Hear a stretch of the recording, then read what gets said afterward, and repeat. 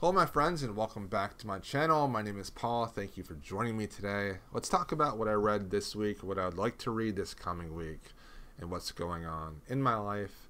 The first book is Vagabonds by Fang. This is a Chinese female science fiction writer. This is translated by Ken Liu. Vagabonds is a story about Mars and how this society on Mars is different than the society on Earth. There are a group of students that went to Earth for 5 years between the ages of 13 and 18, and now they are back on Mars. And they bring with them a lot of the ideals that they learned on Earth, and they want to kind of like implement them on Mars and become entwined with society on Mars, while some of the characters kind of feel like they don't belong anywhere, that they're basically wandering from place to place, thus the name Vagabonds. This is a very intellectual science fiction book. It is ideal focused, it is societal focused, organizational focused, governmental, politics, and philosophy, and it's all about how generations change and how the new generation wants to change things, society, to fit their ideas and how they view the world.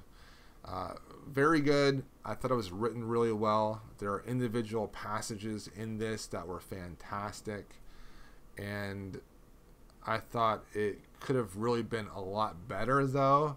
There were two main issues I had with the book. The first was that I felt the point of view characters could have been a little tighter. I would have wanted to have less point of view characters, but more intimate view of the story with more emotion and more connection with other characters. And also, I felt that it just wasn't structured all that great. I felt that it could have made a lot more sense to kind of focus on the individual aspects of these people's lives and the relationships that they formed and have. But there is a lot of info dump in this. There's a lot of the author telling you what's going on, telling you about this world instead of showing it to you. A lot of reviews talk about that, and they're not incorrect. However, it is still a really interesting story, and I'm glad I read it. I feel smarter. I feel more exposed to Chinese science fiction after reading it, and I will definitely read more from Fang in the future. If you haven't read Folding Beijing, which is a story she won the Hugo for a few years ago, read that. That is such a good story. But Vagabonds was good as well. And if an intellectual science fiction is something you like, then check this out. I also read Well Met by Jed DeLuca. This is a romance story, and it's just a fun, light read. Emily just got out of a horrible relationship. The guy she was with put himself first, and once he got what he wanted, he basically dumped her. And now she is back living with her sister in a small town in Maryland. And her sister just got into a car accident, so Emily is taking care of her sister and her niece, and they end up joining a Renaissance fair because her niece wants to join the Renaissance fair for the summer. And Emily meets this individual named Simon, and Simon is a very strict, dismissive, by the book individual, and at first she really doesn't like Simon at all.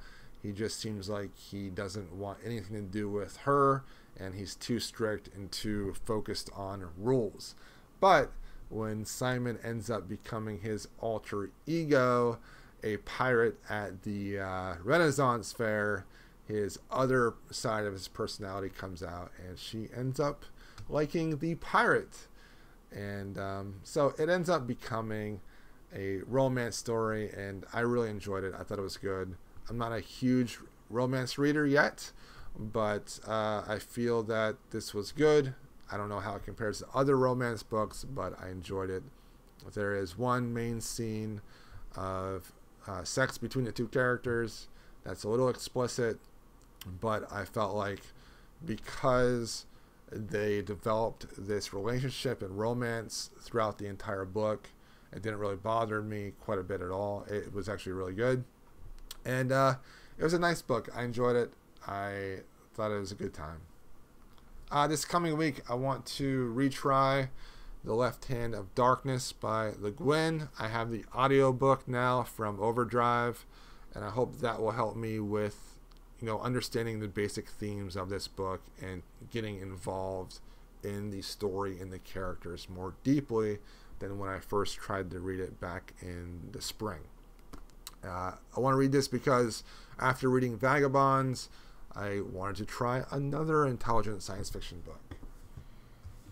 Then I want to try to read Ryan Holiday. This is the third and final book of his that I need to read. The Obstacle is the Way. It's more about stoicism and how obstacles make us better people. And then I have Max Berry's Lexicon. I have the audiobook for this as well, and I hope to read this. This is actually my book, so that's a good thing. Actually, The Left Hand of Darkness is my book as well.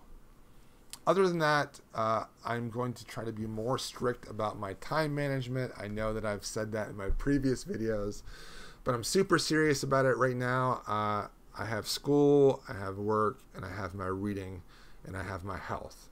Those four things should be the priorities in my life, and relationships, friendships, and things like that. So I am kind of cutting away the content that I consume to make time for those other things. So that means YouTube, it means social media, it means streaming services, things of that nature. The only exception is watching something with other people. I'm allowed to do that, but I'm really going to cut back on the amount of wasted time I spend at the computer or using devices that I could watch Twitch or YouTube on. I got into a really horrible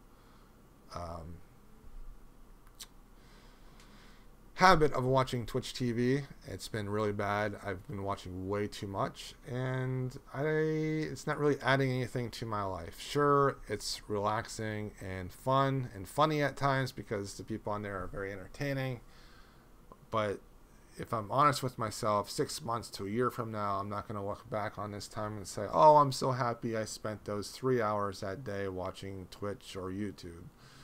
So, not that there's anything necessarily wrong with it. I'm not saying that for other people. I'm saying that for me, at this moment in my life, I need to cut back on consuming that type of content because I need to really focus on the things that are essential to me, things that I value the most, and actually succeed in the goals that I had for the year. I have 4 months left in the year, and I want to use those 4 months in a way that when I look back on 2020, I can say, okay, that was a difficult year, but I got through it, and I'm a better person, and I'm healthier. At this moment, at this time, I can't say that. I'm not healthier. I'm actually unhealthier than I was at the beginning of the year. And I also need to make sure that I'm focusing on my schooling and getting the good grades and making sure I'm reading the books that I love as well. My reading has gone kind of down a little bit since work started and I got involved with watching Twitch so much and school started again. So I want to make sure I'm carving out enough time that I'm able to read. So that is what's going on with me and what I read and what I'm going to read. Let me know what's up with you all, and I will see you next week.